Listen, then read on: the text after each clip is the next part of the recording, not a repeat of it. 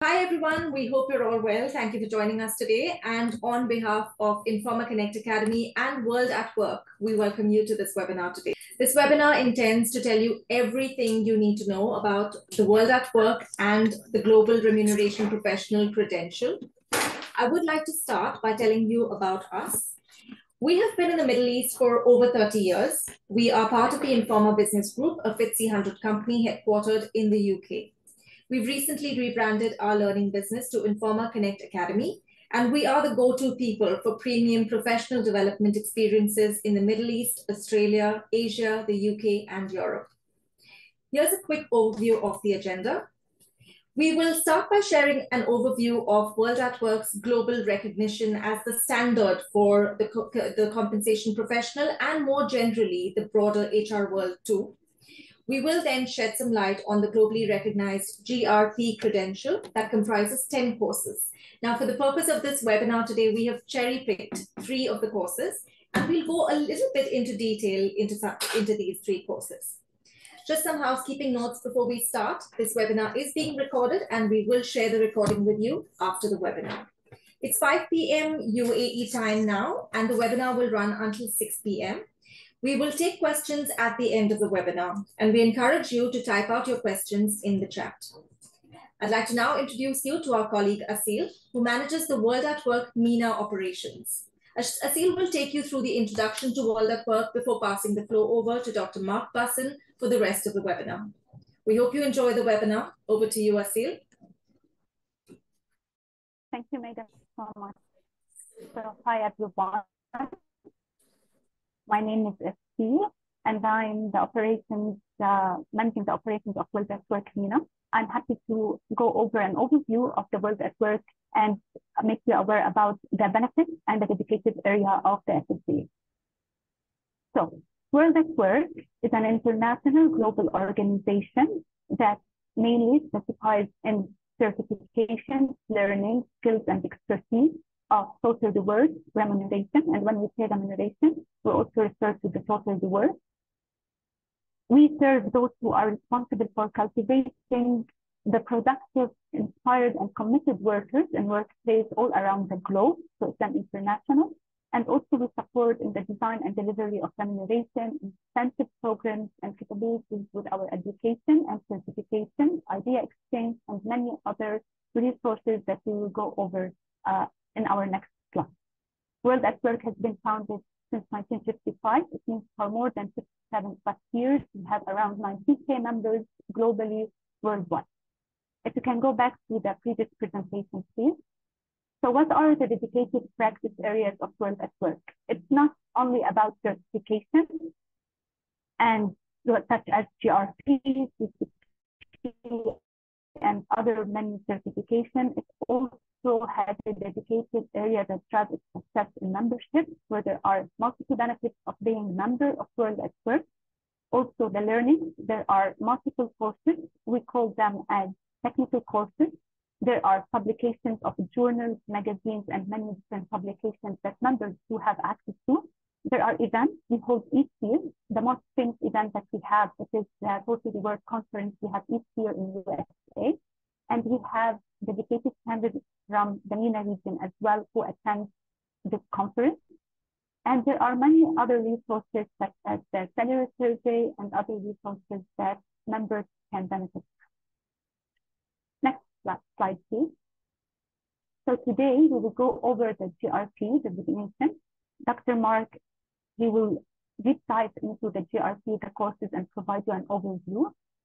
Just quickly for you to know that the GRP designation, it signifies that you understand the impact of globalization and the regional influences on the design and delivery of the global reward program. It also represents that you have the knowledge, the skills, expertise, mainly to administrator-based and variable pay programs and effectively communicate reward programs and many others. Next slide, please. So here are some, I'm gonna call them like technical operational aspects of the Global Remuneration Professional, which is the GRP. The GRP consists of 10 courses, 10 different modules, we call them. For each module, candidates need to study and sit for the exam to pass the module, and they will be having a certificate of completion. The validity of each module is 120 days, which means you will get access to the material for 120 days, and you have to sit for the exam within this period. On passing each exam, you will get a certificate of completion. However, you will only be certified if you pass all the 10 modules. The exam is mainly proctored online through a platform called PSI. The exam is 2 hours, and the number of questions vary depending on each course, from 70 to 90 MCQs. Also, there is no specific order for you to sit for the course module. Whatever you're comfortable with or you'd like to start with, you can start with any module, but you need to pass all the 10 modules to be certified. The course delivery module is virtual and high flex with Informa. It means it's an online course and it's also an instructor-led course, followed by reviews and exams, which is the online exam. Next slide, please. So once you are certified, as any certification, you need to renew your certification, but recertification credits, they need to be renewed every 3 years of 12 credits mainly. You need to get the recertification that you need, or the opportunities or the options that you can have for the recertification. You can find them on World at Work website, where you see what options you can have to recertify. If you fail the exam, you are allowed to take the exam as many times as you can. And of course, with an additional cost for the exam, because once you get the GRP, you will be getting the course material plus the examination itself. Next slide, please. Here is a sneak peek of the certification and also of the certificate of completion. So certificate of completion is per module, and the certification is the designation where you are designated with a GRP signed by the World at Work CEO. Now I will be handing over it to Dr. Mark. Dr. Mark, I trust that Dr. Mark will provide you a great value based on his expertise and the number of years of experience that he has in total rewards and remuneration. Dr. Mark, please go ahead. Thank you, Asil. I'm always very impressed with how you introduce it, and you do a great job. So thank you very much. Okay, let's move on. The purpose of my talk, and I'll be about 40 minutes and gladly take as many questions as you want, during and after is fine, is to tell you a little bit about the GRP program. So there are 10 courses, as Asil mentioned, and in front of you on the screen are the first 5. So GR1 is called Total Rewards Management, and that gives you an overview. It's like the umbrella, and it talks about all the elements of total reward, and it delves into how to compile a total reward strategy. The second one is Business Acumen, which talks about what you need to know to sit at the C-suite and at the boardroom table. Quantitative Principles is statistics. Most of us don't like it, so I really encourage you to attend in person for that particular course. It's very, very helpful, and we are going to unpack a little bit of that course just to give you a feel what it looks like over the next 30 minutes. We've picked 3 of them, and that's one of them, just to show you what it looks like. The next one is job analysis and documentation. It's job descriptions, it's job evaluation. We talk about the different methods of job evaluation, and it gives you a very good feel for how to do it. Base pay administration talks about salary structures and the architecture and anatomy of a salary structure. For example, pay ranges, pay overlap, midpoint differentials, pay slope. What are the international benchmarks there, and how does one calculate them for one's own organization? Next slide. The next 5 include market pricing. That has to do with salary surveys and what to look out for and how to participate in the surveys. I know many of you are already doing it, but you may switch service provider, or you may switch region, and then it's very interesting to see how different entities globally slice and dice their compensation. Improving performance of variable pay has to do with short-term incentive design. There is a little bit in there on long-term incentives design, but mostly short-term incentive design. And it's one of my favorite courses because it's got 2 case studies in there that are really, really, really great. If you leave that course, you will know how to design an incentive plan. International remuneration covers expatriates, impatriates, moving people around the globe. How do you balance it out? And we cover their international compensation. We cover the balance sheet approach and how do you take into account the purchasing power parity, the cost of living. And that's one we're also going to unpack a little bit today, just to give you a taste to see what it looks like and what's in there. IFRS stands for International Financial Reporting Standards, IFRS for compensation professionals. It tells you how to report all the elements of total reward. So your finance colleagues are already doing it, and this builds a bridge between HR and finance. And the last one is strategic communication. Nothing happens without great communication. You can develop the very, very, very best plan, but if you don't communicate it well, it can fall flat. So out of the 10, as Asil said, if you get all 10, you get that one certificate you saw earlier, and you can put GRP behind your name. So it's an international qualification. It's the same around the world. So it doesn't matter whether you're in Sydney or Tokyo, London, New York or Riyadh or Dubai. It's the same qualification for everybody. Thank you for that prompt. So let's start with quantitative principles and have a next slide just to have a look at what gets covered in there. So firstly, a lot of compensation, we call it remuneration in England and Australia, New Zealand, South Africa. So I use the word remuneration and compensation interchangeably. Here, it has to do with the statistics, the various levels of data and how you treat the various levels of data and the statistical tests on that. Why do we do it? And this slide, thank you for bringing it in. It helps you with much better decision-making. If you're backing it up with statistics, it's very, very good for decision-making. And it's universally applicable. So it doesn't matter whether you are using it only for comp and pen. You can use it for HR. You can use it in finance and marketing and anything else. The strategic insights in the middle really are backing it up with, imagine if you can back it up with a standard deviation and quote a number and say, yes, it's statistically significant. So it just takes your compensation management to the next level. Next slide. Okay, so why do we collect data and why do we use it? You can read it for yourself, but the one that I want to focus on here is scenario modeling.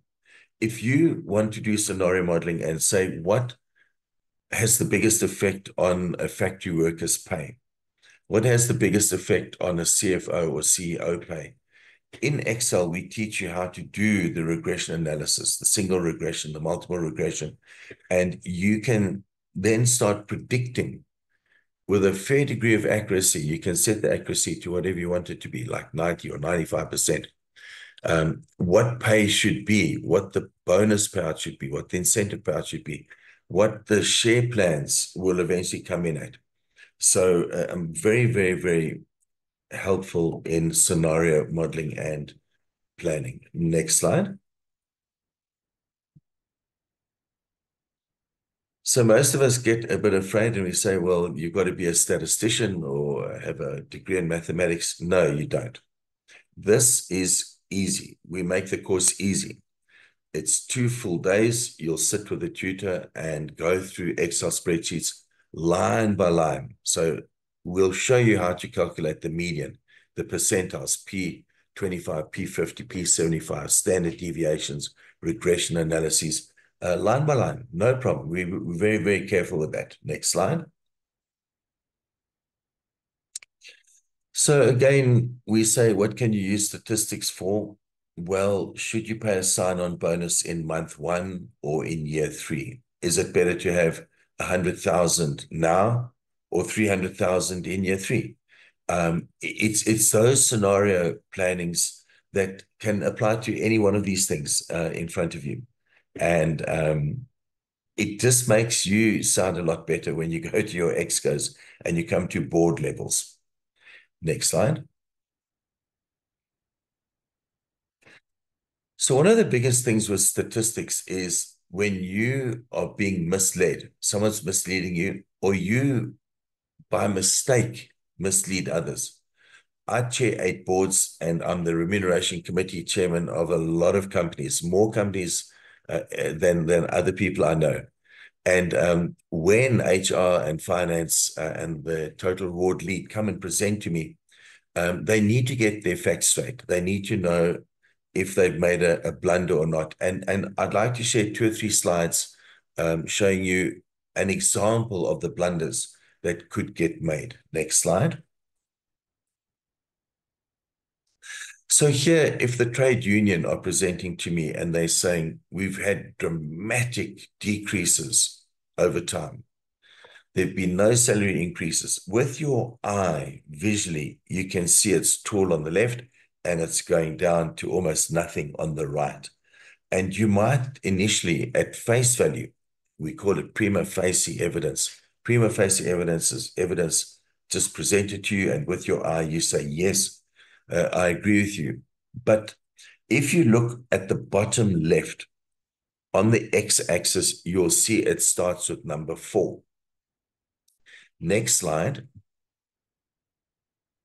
If you started at 0, which is what you should do, in other words, all your data should be incorporated in the graph. It's not that dramatic anymore. Yes, it's still going down, but I wouldn't call it dramatic. So you have no idea how many times HR folk come and present stuff to me, and they've made a mistake like that. Next slide. What, of course, was missing was that 0 to 4, and they inadvertently didn't know, or they were being mischievous and knew, but just wanted to really make the point.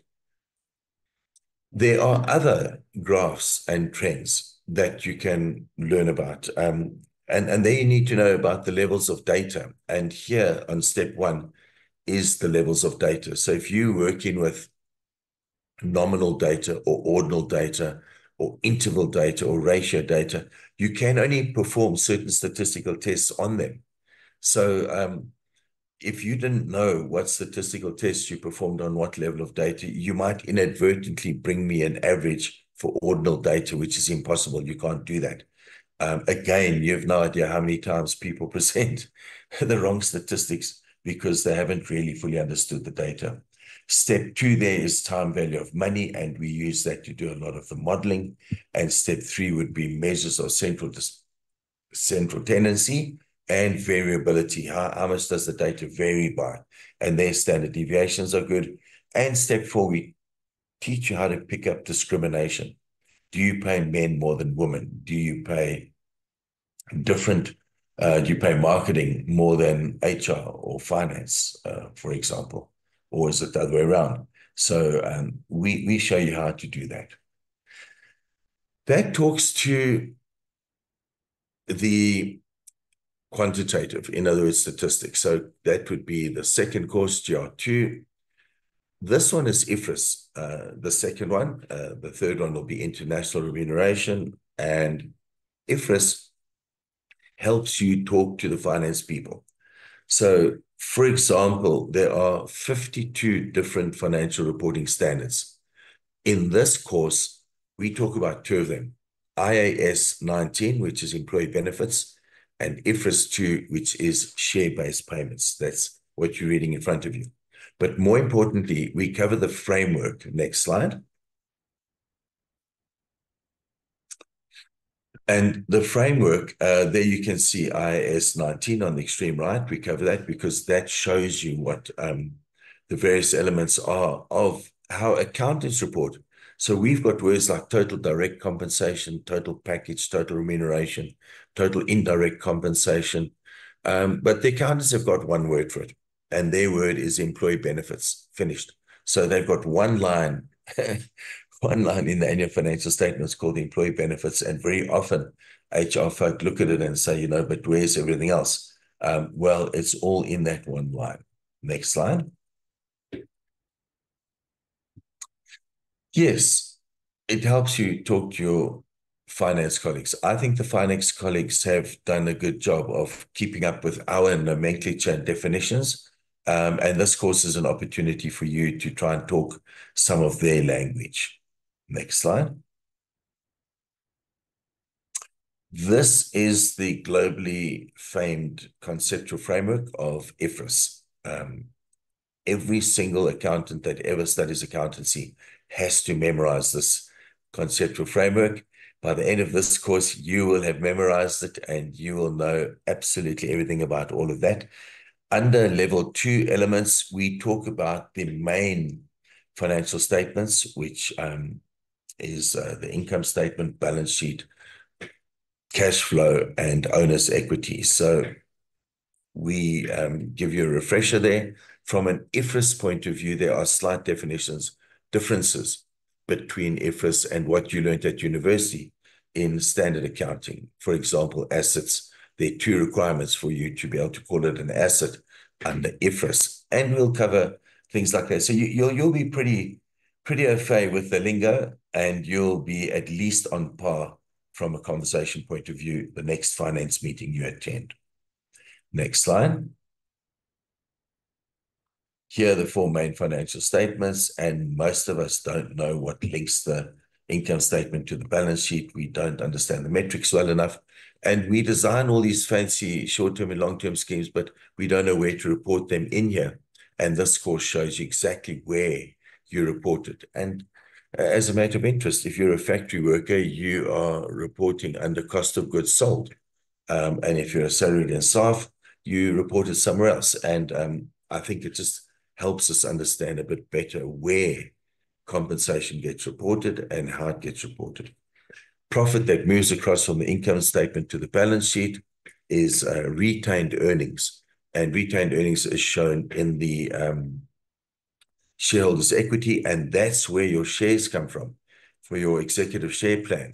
We call them treasury shares, and you can either buy them on the open market or make them available from there, but they come out of there. Dividends also come out of there, and most folk don't really realize that. So a very, very handy course, and it's the second one that I'm covering today.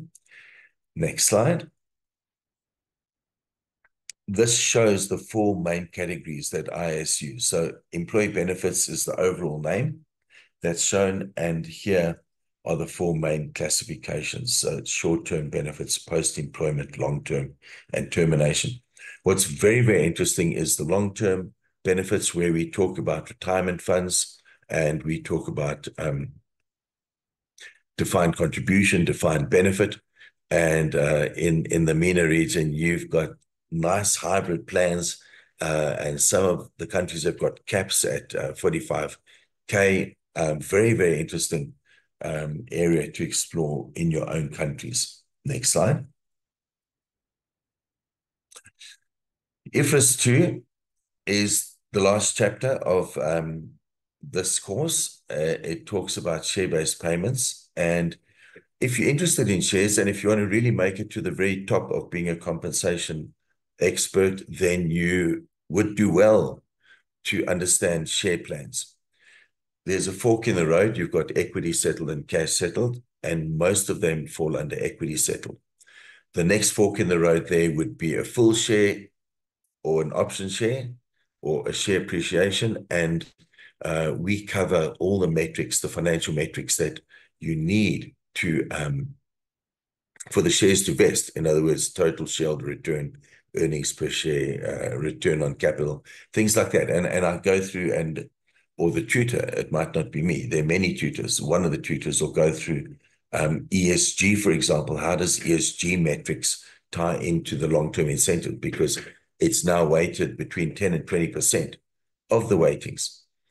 You'll also get a feel for which models to use to value shares. We cover Black-Scholes, binomial, and Monte Carlo, and very, very interesting if you're interested in shares. And if you want to make comp and ben or total reward your career, your thing, then you need to understand long-term incentives. Next slide. The third course out of the 10 courses that we picked, just maybe because they're the most interesting ones, and just to give you a feel for what's covered in the courses. 1 hour is too short to talk about 10 courses, but the top 3, international remuneration. Most organizations are trying to globalize in one way or another. Even if it's suppliers or contractors or selling your product, one needs to understand the global landscape. And this course helps you with that. Next slide. Talent acquisition is a global thing now. I mean, I travel to the MENA region, and in all the various countries that I'm in, I'm absolutely amazed at the number of expatriates and international people. Honestly, in Singapore, where I spend a lot of time as well, they've got 3 million Singaporeans and 3 million expatriates. So it's nearly half the country, more than half. And in some of the MENA regions, you know, you've got 10 times the number of expatriates as locals. So I find that absolutely fascinating. In my country, the expatriates make up a very small proportion. Nevertheless, many of the people in my country go to other countries. So if you're going from a soft currency like Thailand, Vietnam, Johannesburg, Cape Town to London, New York, Riyadh, you know, how should you adjust the pay? Similarly, if you're going from Dubai and Riyadh and other countries in the MENA region, and you want to send people to London, New York, and Tokyo and Sydney, how should you adjust their pay? This course answers that question. Next slide.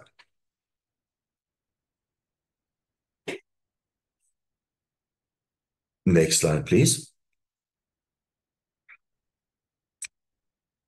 We're all working together, and I don't know where all of you are from, but I would bet that you've got at least 5 different countries online. I bet you we've got 5 different countries. I know for sure that there's at least 5 different countries online, and that means we are working from anywhere. We like that fella sitting with a laptop. It doesn't matter where you are sitting these days. You work from anywhere. So work is not a place anymore. Yes, I do understand. People are starting to go back to the office, and CEOs want people back in the office. I get it completely. But a lot of people don't want to go back to the office, and you need them. So what do? We, under this course, cover that quite extensively. And the next slide will show us a bit more detail. Next slide. One back. The map. Yes, thank you very much. Very, very interesting. So if you took Atlanta in the USA at $100,000, and you took the PPP, the purchasing power parity, or the cost of living in various places, you can see generally in the MENA region, you are a bit cheaper than Atlanta in the USA. Tokyo at 185 is a lot more expensive. And where I am, Cape Town, 58,000. I'm sitting in Johannesburg, but there is no Johannesburg there. Cape Town is 58,000. What happened is during COVID, a lot of the international universities would try and find lecturers to lecture, and they found me at half the price of, or a third of the price, what they're paying their lecturers, and the quality is identical. So there was a huge shift of who was doing work where around the world. The tax authorities have a conundrum. They don't know where to tax you. So they're still trying to work out, you know, I'm getting paid from 10 or 20 different countries. They kind of don't know how to get the tax right. But eventually they will get the tax right, and then it won't matter anymore. But in the Maldives, there, just above on the Indian Ocean there, underneath India, there are thousands, hundreds of thousands of workers from all over the world just chilling there and working and earning their salary. Because it's very, very cheap to live there if you don't drink alcohol. So that's the only thing that's very expensive there. But if you just wanted to live normally, you could live at half the price of anywhere else on this map. Next slide. There's a lot of talk around what footprint your business has. And most of us use these words interchangeably, but from a HR and a comp and ben point of view, these words have got a very specific meaning. So if you could, at the very top of export, picture you are national. In other words, you are a local company, you're national. Then you get export orientated, which means you're national, but you're exporting to 2, 3, or 4 countries. Then you are international, multinational, and global. And global would be Microsoft, Google, Toyota. Multinational would be companies like Samsung, Pfizer, Johnson & Johnson. And international would probably be IKEA, Walmart, the retail chains. Now, if you're doing benchmarking with your salary survey service provider, and you are a national company or export, but you've picked all the global companies, and you come and present your 20 or 30 companies to me, and you're telling me that you're paid half of what they've been paid, and you all need a big pay increase. The first question I'm going to ask you is this one. Can you show me the geographic footprint? Have you inadvertently, by mistake, picked every single multinational and global company for your sample? Well, if you have, you might have made a mistake, but if you did it on purpose, either way, I'm going to be sending you out the room and go and pick companies of similar size, complexity, and footprint. So, for example, if you were an international company, you can pick 10 companies in export, 10 internationals, and 10 multinationals. That's a fair spread of companies. Then I'm more likely to accept your survey results, just to give you a feel for how one should be using this. When you're benchmarking any HR practice, you can't sometimes benchmark across these geographic footprints. Next slide, please. And the reason you can't is that things are different. So this slide is an attempt to show you what is different and why is it different. I'm not going to read it out to you. You're welcome to the slides from my point of view. I don't mind at all. And if you attend the course, then one goes into this in a lot more detail. But it also tells you what's centralized and what's decentralized, and what should be done by the holding company and what should be done by the host country, what should be done by the home country. If you've got third country nationals, what is it that you do? And it differs depending on where you are. And we may not be aware of that. So on this course, you'll learn all about the various geographic footprints and how to deal with your Comp and Ben program. Next slide. You might also not know that when you look at a salary survey, you might be in Singapore, for example, on 13 checks, 13 monthly salaries. In other words, January to December, and in one of the months, let's say December, you get an additional check, 13. If you were benchmarking against Japan and you didn't know that they had up to 21 checks, 21, I mean, it's insane. If you joined a company, one could be on your anniversary, one could be on your birthday, one is on the CEO's birthday, one is on the company's birthday, one is the president's birthday, His Majesty's birthday, and so on and so on. You may not know that you've got to take that number and multiply it by 21 instead of 12, which is what a lot of the MENA countries do. You're not there yet. So I would encourage you all as well to participate in the World at Work salary survey. It's not a survey where they give you numbers. It's a pay increase survey. So that way we can start getting good data. It's free, by the way, free. Speak to any one of the colleagues that you're in touch with there, and you give them your data. It can be anonymous, no problem, and you get back free data. Next slide. I'm getting near the end of this, and then I'll be handing back. So there's just a couple more slides on the international. It is 20 to the hour. In my country, it's 15:40, which means we've got about another 20 minutes. So I'd like to leave some time for questions, and then there's a few wrap-up slides. So just forgive me then for spending a bit of time on this slide. I find it one of the most interesting ones, and it's a very quick way of getting up and running with moving people across territories.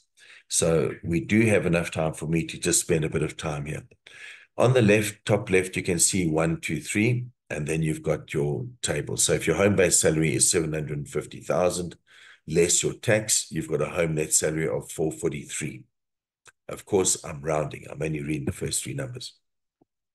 Internationally, most times it's split between essential spending in the host country, and about 60% is left in the home country. So on the right is your home country. Your net balance is 266. There's an international premium of 225, which is 30% of the 750 home base salary. That's for flights, containers, storage. And what's left at home is 491 on the right. Then on the left, you'd normally get housed. So you might get an apartment or a flat. You might get, if you go to Angola or Afghanistan, you'll get a Land Rover and a driver. And 40% of your money would be essential spending. You multiply that by the cost of living index, and in my example, it's 1.46, multiplied by the exchange rate, and in my example, SNP is fictitious. It's a supernova peso, and let's say the exchange rate is 7.12. You multiply it out, and in your host country currency, you'd get 1.8 million supernova peso. And that's how you equalize it. And that's why it's called the balance sheet approach. And this approach is used by 80% or 90% of organizations around the world. We cover this in the international remuneration part. And there are some exceptions to this. Airline pilots, for example, when you fly airplanes, there it's an international market, and we use the IME, international market approach, and a 747 pilot can fly any plane, and an Airbus pilot can fly any plane. They're identical, and it doesn't matter which country you're flying for. So there's a war for pilots after COVID. When COVID came, half the pilots around the world were retrenched. And now we are all starting to fly again, and the pilots are now farmers and plumbers and started their own business. And there's a shortage of pilots, which has pushed the price up. Very, very interesting to keep in touch with international dynamics. Okay, next slide. And this is the last formal slide that I'm going to show you. I'd like to just summarize briefly by saying that there are 10 GRP courses. The ones that are tutor-led or online is fine. It doesn't matter which you do. The tutor will take you through it, explain it carefully, make sure that you can clear the exam, make sure that you understand it well enough to apply back at home at your company. We went through 3 out of the 10. We just picked them randomly. It was quantitative, which is statistics, the IFRS, financial reporting, and international REM. But they're all interesting. We just happened to pick 3. If there's enough interest, I'm very happy to run another webinar where we can pick another 3. And I'm quite happy to pick another 3 and do exactly the same thing. Just tell you a bit about it, but also share some interesting facts and fun facts, and give you a small takeaway. Hopefully, you are interested enough then to actually come and join some of the classes. International remuneration is going through hell at the moment because of transparency, equal pay for work of equal value. Companies in Europe having to, by law, put the top 5 individuals' pay and the bottom person's individuals' pay, and managing the pay gap ratio by law. That's called the vertical pay gap, and the horizontal pay gap, men and women, by law. So it's very, very interesting from my point of view. Obviously, I watch it very, very closely, and I enjoy reading some of the court cases and some of the ways that companies go about addressing this. So that's a whirlwind tour through 3 out of the 10 GRP courses. I hope some of it was interesting and piqued your interest. I'll gladly take some questions, but before I do, I'd just like to hand back to Mega, who can talk through the last 1 or 2 slides, and then we can open up for questions. Thank you for listening, and I'll chat to you in a moment. Thank you so much, Dr. Mark. That was very informative. I'm not even a compensation or an HR professional, but you really, really made the subject quite simple to understand. Now, before we open up for questions, I'd like to share some of the courses that are coming up. Informa Connect Academy is the only provider for in-person courses in the Middle East. Our courses are delivered in Dubai, or you can even attend them virtually if you like. You will see here that the courses are coupled with each other. So we have 2 modules at one, sorry, just give me a moment, please. Yeah, so you have 2 modules in 1 week in a span of 4 days, with the exception of the job analysis course, which is a 4-day course by itself. And we look forward to helping you with your registrations and to welcoming you on the courses. Let's open the floor to questions now. Just checking the chat. I don't see any questions as of now. Please feel free to type them in. All right, we have 1 question. So that I'm just gonna speak them out for you, Dr. Mark. Which role do the financial organizations play in offering guidelines on fiscal policies, and which procedures should someone put in consideration while making investments?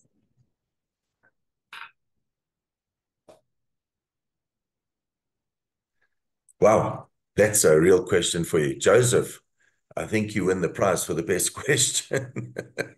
So it can be a short or a long answer. Let me start with a short one, and if that doesn't suffice, then we can move to the long one.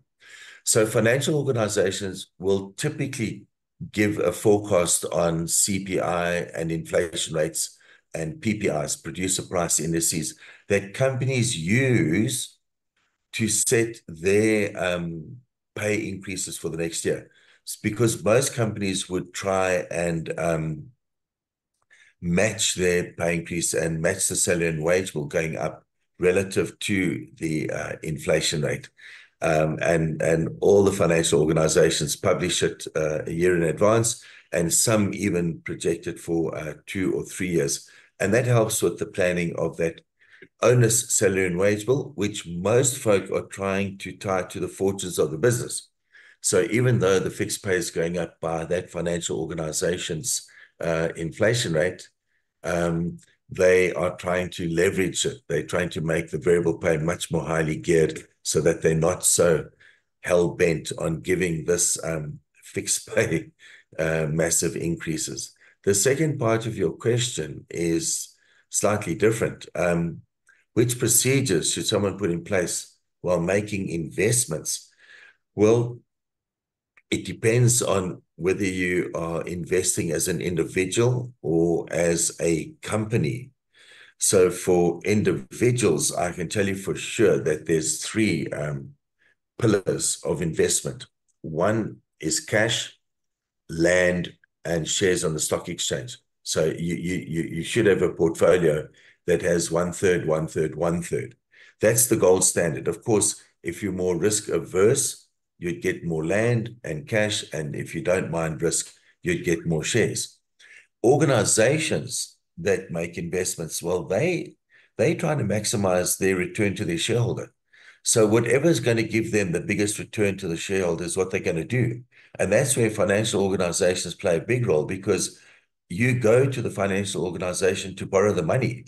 That's if you're not listed. If you're listed, you can do an IPO and you can get more money and you can reissue shares, no problem. And you can do your investment. But it's whatever gives you the biggest return. Now, there are two completely different strategies when it comes to that from a company point of view. Number one is you can invest in a company that the share price is just growing like anything. And Apple is a good example. There are no dividends at all. General Mills, for example, is a very flat single-digit growth company. Their dividend policy is 1 in 5. So for every $1 they take back, they give 5 out. So what would you consider when making investments is whether it's going to be a high growth share or a high dividend company? A very, very interesting question, very broad. I hope I covered some of that. You're welcome to rephrase the question if I missed it.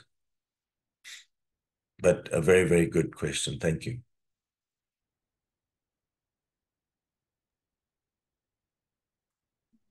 Could you type in there what industry you're in, Joseph? Are you from a financial services organization? Yeah, that would be helpful.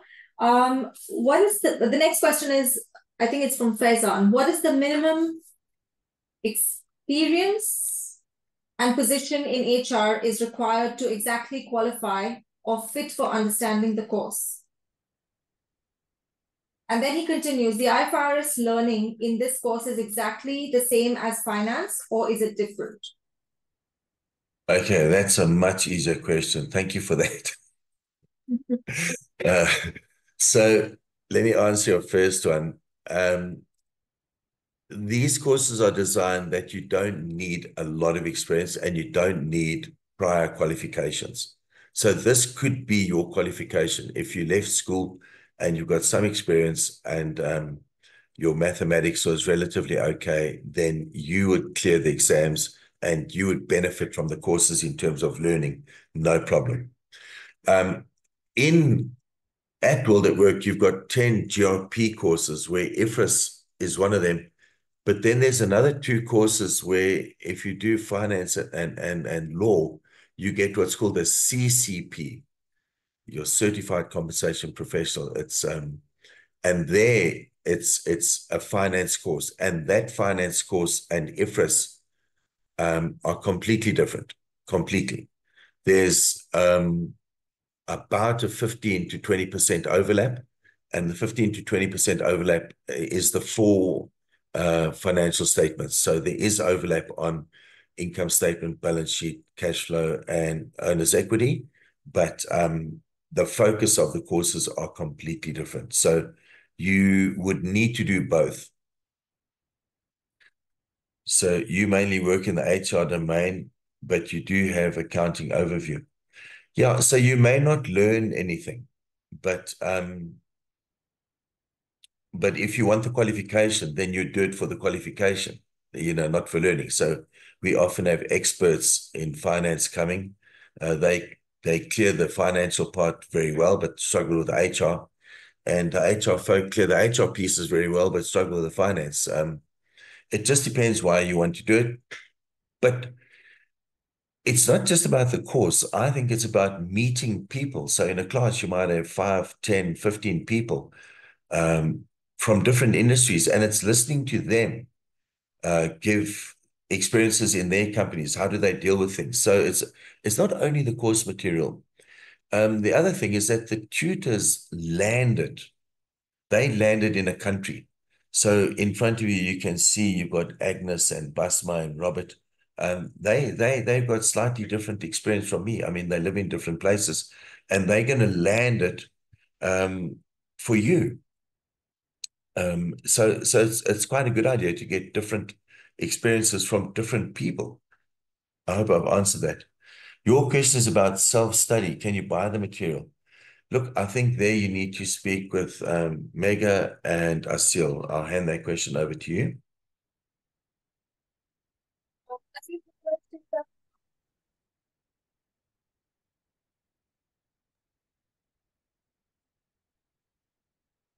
Seal, Mega, do you want to cover that, or do you want me to just give a brief Can you hear overview of me? what happens?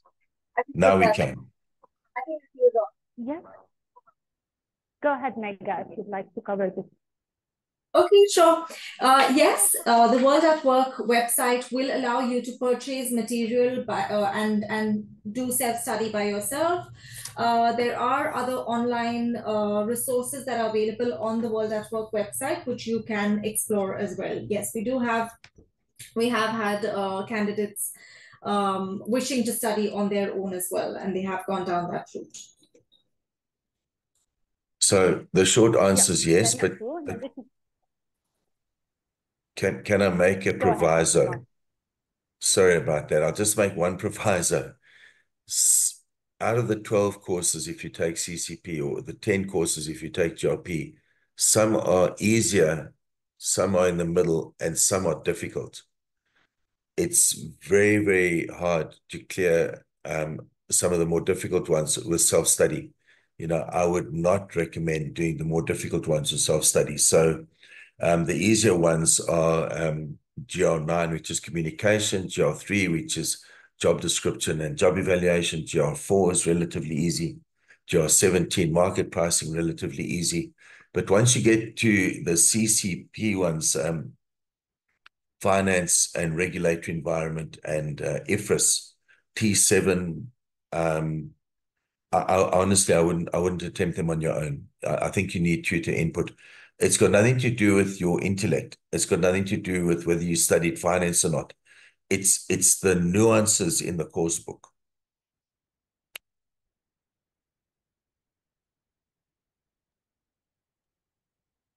Okay, we've answered that question. Asil, did you want to come in? I very, very rudely cut you. Sorry. No, I think both you and Mega covered it all, but just for candidates to know that there are 3 learning approaches with World at Work. One, which is the e-learning self-study, where you purchase materials from the website directly. The other is a virtual course. And in our region, we have Informa in UAE that can provide you with a virtual course if you wish to attend only online. Also, there's the in-class. Also, Informa provides you with the in-class, where there's an instructor tutoring the course as well. It happens that the course is HighFlex, which is a blended approach, online and classroom approach at the same time, but you can choose whatever you are more comfortable with and attend with Informa Connect.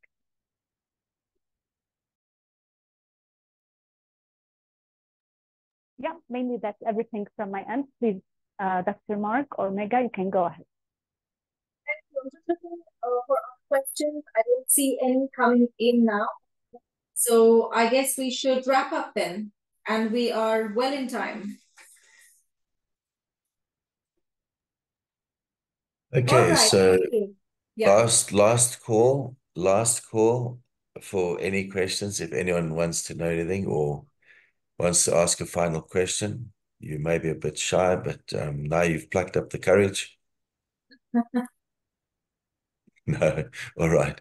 Thank you very, very much for attending, and to the teams that put all of this together, thank you very, very much. You are all quintessential professionals. Well done.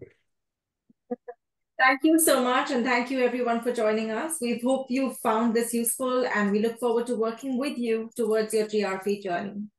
All the very best. Thank you. Bye-bye. What if you and your team can be even more informed, competitive, accomplished, even more successful, with programs designed to inspire and empower everyone to become even more? Introducing Informa Connect Academy.